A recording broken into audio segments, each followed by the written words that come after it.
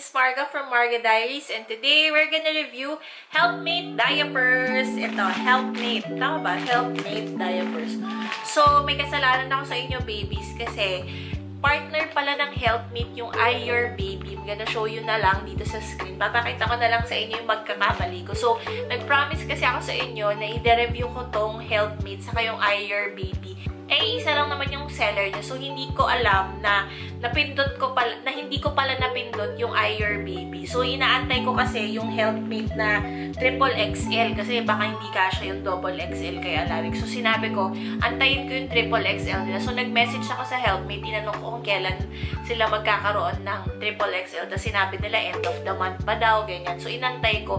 Akala ko na add to cart ko na or parang nalagyan ko na ng triple XL ng I Your Baby yung cart ko. Yun pala hindi. So, anyways, nagkamali ako. So, next time ko na lang. Dapat kasi sabay ko sila i-review. So, hindi ko sila na-add to cart ng sabay. So, bibili na lang ulit ako ng bagong I Your Baby. Tapos, nung dumating siya, saka ko na lang na-realize na hindi ko pala siya na-add to cart. So, anyways, long story short, wala tayong I Your Baby. Pero ngayon, ito na lang yung i-review natin. Itong HELPMATE diaper. So, nakikita natin to sa Shopee. Actually, sa Shopee ko lang naman to binili. Nakikita natin to sa Shopee. This is actually a Chinese diaper. Ito daw yung pumalit sa U-Best. According to people, okay? Ito daw yung pumalit sa U-Best. Actually, ano to, parang marami na siyang reviews. Parang 5-star yung mga reviews sa kanya. Tapos, hindi mo siya actually masyadong mababasa kasi Guangzhou Junfa Sanitary Products pala siya. So, tama nga ako na ano siya, na galing China. Tapos, sa Fujian Province din. Same ng kay Mommy and Baby. So, ito yung itsura niya, babies. Itong binili ko is triple XL for 18 kilograms and above, 34 pieces. Nakalimutan ko na kung magkano, pero ilalagay ko na lang sa screen as always. So, babasahin muna natin ang claims niya. Provide soft care for the skin. Ultra thin to 3 millimeters. Refuse sultry and dry breathable. Medyo mali yung English nila. Refuse sultry and dry and breathable. Okay, so hindi ko gets yung last part, pero yon, ito yung itsura niya. So, first and foremost, papakita ko muna sa inyo yung usage namin ni Alaric. So, this is the HELPMATE. Yan, medyo wala talaga sa mood si Alaric. Ay, hanapin ko din. Kasi, no, super wet na siya, guys. Tapos, ayun, basang-basa. O, nakita nyo ba? I have to focus. Lumalabas yung gel niya. Ayan. Lumalabas yung gel. Ayoko to. Ngayon pa lang. Ayoko na siya. Tapos, ayan. Pati sa labas, actually, very wet siya. Ayan. Dito talaga to gusto. Tapos, sobrang uncomfortable na ni Alaric. Anak, wait lang, anak. Yeah. Okay. Sobrang uncomfortable na ni Alaric dito sa diaper na to. So, ewan ko kung itutuloy ko to. Meron pa kasi kaming isang pack. Pero, ayun, guys. So, buti na lang, ang binili ko is triple XL kay Alaric. Sa totoo lang. Actually, manipis to eh. Actually, sinabi namin na rin kanina. Ayan. So, guys, mas manipis ito kaysa dun sa Ultra Fresh. If I could recall, mas manipis. Actually, tignan nyo. Ayan. Mas manipis talaga to. Manipis. Ayaw. Ayan. Ayan. Ang nipis niya, oh. Tingnan mo. So, yun. Manipis talaga siya. So, this is what the triple XL looks like. Mukha lang siyang malaki, guys. Don't be deceived. Ayan. Mukha lang siyang malaki, guys. Don't be deceived. Okay? Don't be deceived. Sasabihin ko kung bakit don't be deceived. Pero, ayan. This is what it looks like. So, nakita nyo dun sa video, nagsisip through yung diaper sa labas. Lalong-lalo na pag nagbubulto na siya sa harap. So, parang cotton/gel absorption to. Pero yung nakikita nyo na parang nagsisip through na siya sa labas. Although, okay lang naman sa akin yun kasi hindi namin to masyadong pinapatagal. And by the way, hindi namin to ginamit ng nighttime kay Alaric kasi hindi ako komportable. Masyado siyang manipis. So, hanggang daytime lang namin siya ginamit. And makikita nyo, very simple lang ng design yun. So, ito yung parang, I don't know kung ano to, pero pink saka purple. Tapos nakalagay dito yung front. And then sa likod, wala naman. Also, ang gusto ko naman dito is meron siyang wetness indicator. Maganda yung wetness indicator nito, guys. Mga babies, ano to, very accurate yung wetness indicator niya. Maganda kasi parang feeling ko, doon nila nilabas lahat ng ng kakulangan na meron yung diaper na to. So, medyo nakikita nyo na yung linya natin dito sa diaper na to, hindi siya masyadong wearable for a long time. So, kung siguro kayo, yung mga tipong OA mom, mga ganyan na nagpapalit ng mga 2 to 3 hours, bagay na bagay ito sa inyo. So, ayan, physical appearance. So, dito muna tayo sa tummy space. Ayan, so yung tummy space hindi ganong malaki, pero okay lang din naman. So, kung hindi naman buntat yung anak nyo, wala naman kayong mai-issue dito. And dito na tayo sa bands niya. Maganda yung bands niya, very malambot. Para siyang si Unilove Slim Fit. Ang ganda kasi, maganda stretch naman siya. Tapos malambot. Tapos talagang fit na fit talaga siya. Though, ang masasabi ko sa inyo, pag kunwari na-stretch na siya ng ganyan. Pag na-stretch na siya ng ganyan, alam mo yung akala nyo lang malaki, swear, parang yun na yung naging issue ko. Sabi ko, oy, malaki to, pero parang hindi, pag sinuot mo na sa baby mo, lalo na kung may tiyan yung anak nyo, tapos maumbok yung puwet niya, ganyan, parang hindi siya talagang parang kasi diba, katulad nung sa, Pampers, maliit talaga siya, tapos pag sinuot mo na, nag-e-expand. This one kasi, hanggang ganyan na siya, ayan, ganyan na siya. Hanggang ganyan lang siya. So, akala nyo lang malaki siya. So, kung yung anak ninyo on a large scale, ang piliin nyo sa kanya is XL. Parang one size up kayo. Kasi hindi siya ganun talaga ka-stretchy. Hindi siya ganun ka-stretchy. But, all in all, okay lang din naman. So, ayan. Ito, maganda naman siya. Breathable naman siya. So, dito yung likod, wala naman kayong makikita na kahit na anong signs na back siya. Yung sa front lang. So, yun yung difference. Tapos, dito na tayo sa inner part. So, ayan, may ridges siya. Ayan, may ridges siya para makita nyo kung saan madidistribute yung wiwi. Kasi nga, para siyang cotton/gel absorption siya. So, parang hati. Actually, hindi rin naman siya naghihiwalay-hiwalay. Okay naman siya. Tapos, medyo magaspang naman din dito. Also, makikita mo naman na talagang absorbent siya. Kasi parang, gusto nyo bang makita yun? Alam nyo ba yung parang ayan. So, alam nyo ba yung parang pag yung mga parang may parang gauze, parang ganyan. Ganun kasi yung feels nito, promise. Yan, yung gauze, parang ganyan yung feels niya.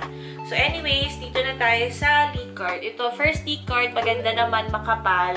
And may dalawang tahi siya. Hindi nga lang siya masyadong nag-e-expand. Ayan, nag-e-expand siya, pero hindi siya yung nag-e-expand na talagang parang si Pampers, saka si, Lascal and Friends, super mag-expand kasi yun, diba? Pag ginanon, mag-expand talaga siya. So, next na tayo. Yung ate ko nandito. Tatahimik-tahimik ka siya. Tapos, next na tayo. This one is the second tea card. Actually, itong second tea card na to maganda. Makapal siya. Pero isa lang yung tahi niya. Isa lang yung tahi niya. Yun. So, never naman kami nagkaroon ng leakage dito with Alaric. Kasi, nung first ever na pupo ni Alaric dito, amoy na amoy. Actually, wala tong amoy. Kaya, amoy na amoy. Sabi namin, alam na amoy. Kasi minsan, pag kay Pampers, natatago pa yung amoy. Natatago pa kasi medyo may fragrance yung may scent yung kay Pampers. So, ayun. So, amoy na amoy talaga dito. Very easy review for me. Kasi nakita nyo na yung flow. Hindi ko siya masyadong gusto, lalo na for daytime. Mura lang din kasi at nagre-request kayo na i-review.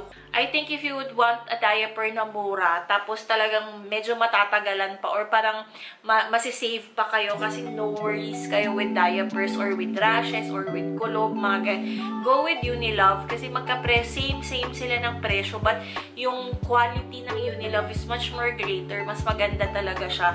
This one, okay naman siya. Siguro kung one and done na kayo or wala na kayong choice, ang dami-daming naglalabas ang China diapers ngayon sa Shopee kasi syempre applicable na tayong bumili ng mga diapers from China, from Korea, from Indonesia, sa Shopee, saka sa Lazada. Pero hindi lahat talaga wow, hindi lahat okay. Kung mas tatanungin nyo ako, mas gugustuhin ko pa yung mommy and baby kesa dito kasi at least yung mommy and baby dry, ito hindi hindi siya dry talaga. Pag siguro next time, actually pwede ko i-try ngayon. Wait lang, babalik ako.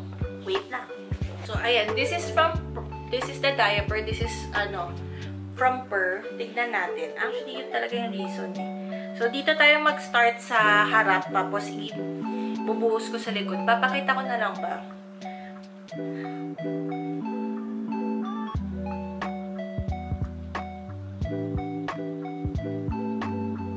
Kasi, sobrang heavy wetter si Alaric. Actually, binubuhos ko lahat to, guys. So, i-distribute pa natin to hanggang harap, hanggang likod, hanggang likod, para makita niyo yung point ko. So, konti lang yung water, ha? Konti lang yung water. So, ayan. So, this is it. Ayan. So, okay. Pag sabay-sabay siya, nag-gel up siya. Okay. Ayan. So, ayan. Kita nyo? Sobrang ganda ng ano niya, ng wetness indicator niya. Next time, gagawin ko to sa ibang diapers. Ayan, so sobrang ganda ng wetness indicator niya. But, ayan guys, so, basa. Nakaka-stress, diba? But, dito naman sa loob, basa rin, oh. Kita ba? Ayan, no, kita nyo ba? May parang gel-gel. Ayan, no. Dali lang. Ayan, no. Ayan. Layo nga ako. Ayan, no. Ayan, oh. Actually, dito yun sa gitna. So, yun yung napansin ko pag nilinis mo yung puwit ni Alaric, ganyan, may tira-tira siyang gel sa kakoton. Ayan. So, hindi ko siya masyadong gusto. So, ayan, basa pa. So, I don't really like this. Pinapaubos ko na lang kay Alaric to. Dalawa kasi yung binili namin kasi nga akala ko na-add to cart ko yung higher baby. So, that's it, babies. I'm gonna rate this diaper a 2/5.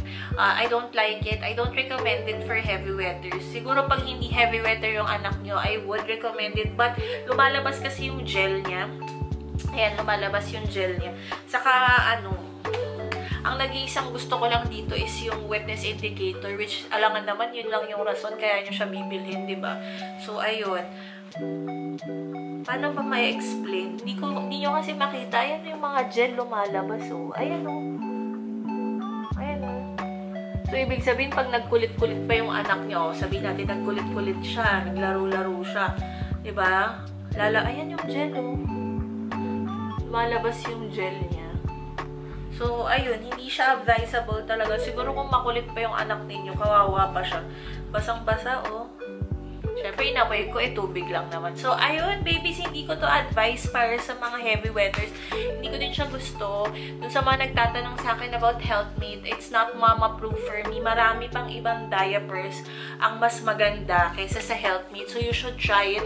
Maraming naglalabas ng China diapers right now. Pero, I would still recommend you try other diapers. Nasa hiyangan din lang naman yan. So, sa amin naman ni Alaric, kahit na hindi kami nagka-rashes dito, hindi ko talaga siya type. So, ayun lang, babies. I hope you like this video. Nagsistart na po tayo ulit na mag-diaper reviews as requested dahil gustong-gusto nyo po. And also, nagsistart na din po akong mag-lifestyle vlogs para sa inyo. Thank you for everyone who's watching. Please don't forget to subscribe to my channel. Hit the notification bell para po notified kayo sa future reviews ko. Bye, babies!